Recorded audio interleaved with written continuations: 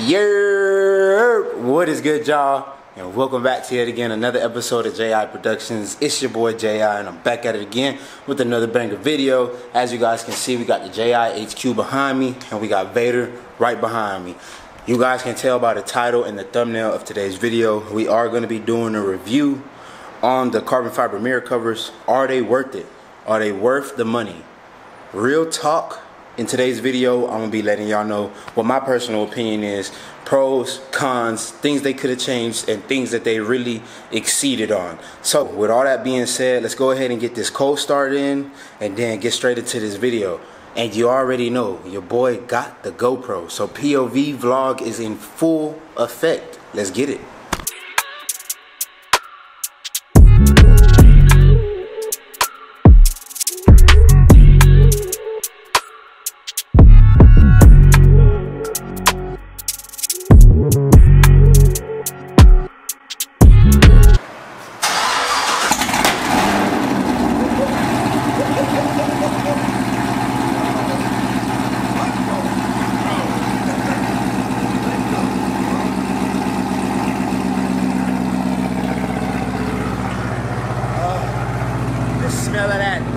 The smell of that E85. Woo-hoo-hoo, boy, and it never get old. It never get old. And I know you guys peep, like, on these E85 cold starts, it's really like hopping into the startup for real. Like,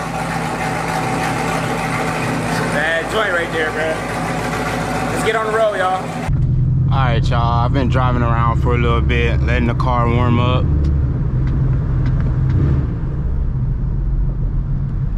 Tried to rev it for y'all a little bit just then, but it didn't want to do it. So we're actually gonna do this pull differently than I normally do it. If you guys have been around for a minute, y'all know I do all my pulls in tour mode, and I manually select the gear, and then I pop it back into drive once I'm watt. But this time we're gonna switch it up. I'm gonna go ahead and do the performance shift function.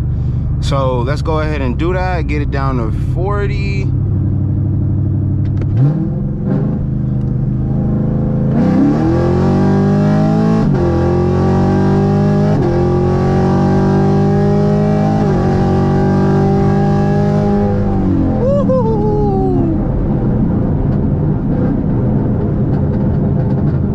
Man, bro, I ain't gonna lie.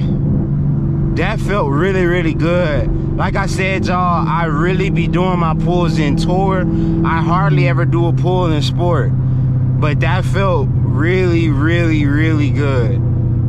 That's crazy. Like, once it got up there and that mile per hour, man, that top end kicked in, and whoo, boy, that joint was pulling.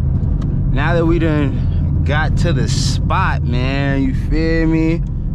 We can go ahead and park this joint.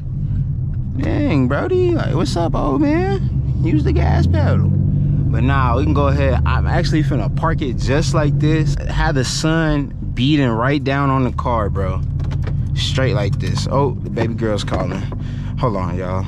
Oh, hopping out of the whip right now, man. I'm finna just walk over here, and I'm gonna turn around and let y'all see what I get to look at. Oh my God, bro. I am gonna pull out the full vlogging camera and really like give you guys that 4K up close. But unfortunately, it is kind of gloomy today. I thought it was just the tint, but it does look like it might rain. So the sun isn't really like beating on that carbon for real, but y'all see it. Bro, what the heck, man? Like, when this car is clean, like, I know y'all can attest, when your car is clean, bro, you just feel like you feel different walking up to that joint. Like, you walking up like, damn, like, this me, like, I could just, you feel me? Sheesh. But with that being said, y'all, the sun is coming out a little bit. Looks like those clouds are kind of separating. That being said, I'm gonna grab the vlogging camera and I'm gonna go ahead and switch over to that good 4K quality footage. You dig what I'm saying? So let's go ahead and swap. Sheesh. Oh my God. Man, does this car look so menacing, bro, from the front end. Like that carbon dancing, bro. Like, oh my God. I can't lie, bro. This joint is hitting right now, y'all. For real, for real. But let's go ahead and get into this review. Now, as you guys can see, first things first, the weave matches the same weave that's on the Anderson Composites hood, and I love that. I hate having the weave be mismatched between the carbons. I like all the weave to be the same on the carbon fiber.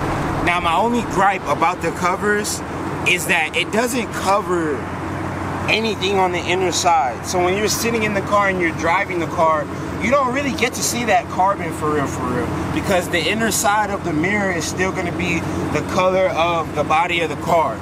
Unless you got a 1LE, then it's going to be matte black. Like I was speaking in the install video, this little gap right here is cool for me personally because it still keeps that 1LE theme alive where you can still see it.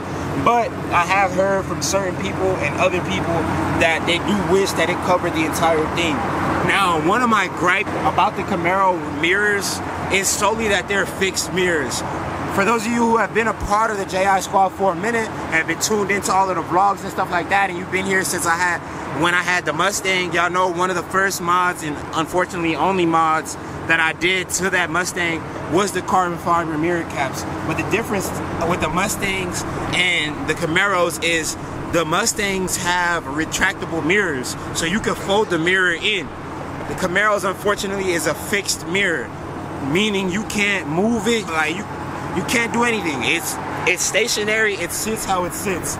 So when I had the Mustang parked, I would fold in the mirrors, and it would kind of just be, you know, like it would hit a little harder. I can't lie. Like, can you really complain when the rest of the car looks like this? I mean, it's beautiful, bro. Like, I am so deeply in love with this car. It's insane. All we are missing now from the front end, legitimately, is that front splitter. If I could get the bow tie in carbon, I definitely would. And the dive planes, I need those in carbon fiber. But other than that, everything, the front end is pretty much done. I just need that front splitter.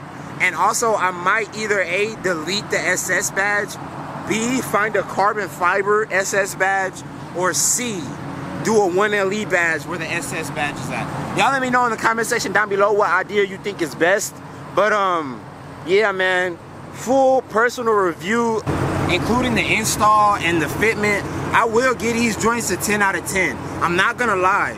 Install is a little tedious solely because you have to lay the double-sided sticky tape yourself, which does kind of add time to this install for sure. But after that, like, you're good. It fits perfect on the mirror without the double-sided sticky tape. So adding that double-sided sticky tape is really just another layer of protection for you whenever you're having this put on your car. Now, I will be honest, I tried to show this in the video where I did the install, but I do like how the carbon goes underneath the mirror. I just wish it would travel all the way around. I can't lie. But, you know, they did their thing. That being said though, y'all, this is how I be driving around with the POV camera on, man. So hit that thumbs up for the kid, man. Drop a comment in the comment section down below. Let me know what videos you want to see. Let me know what mods you want to see next to Vader. I can't lie, I'm super stoked with how this car is coming out, bro. I can't lie, I gotta be honest. The car is coming out phenomenal. Literally everything that I dreamed about putting on this car is slowly going onto this car. Y'all know we got some things brewing with RK as far as the performance goes. So this car is about to look crazy and perform even crazier. And I'm super stoked for it. So with all that being said, that's gonna wrap it up for today's video. If you're new to the channel, man, hit that subscribe button, turn on post notifications, drop a comment in the comment section down below. Let me know what mods you want to see done to the car next. And please give this video a thumbs up if you enjoyed. If it was helpful for you, if you're on the fence about getting the carbon fiber mirror caps, well, this video should help you decide if you want to get them or if you don't. With that being said, though, I'm going to go ahead and close this video out here. I'm going to roll that outro, and I'll see y'all in the next one. Peace.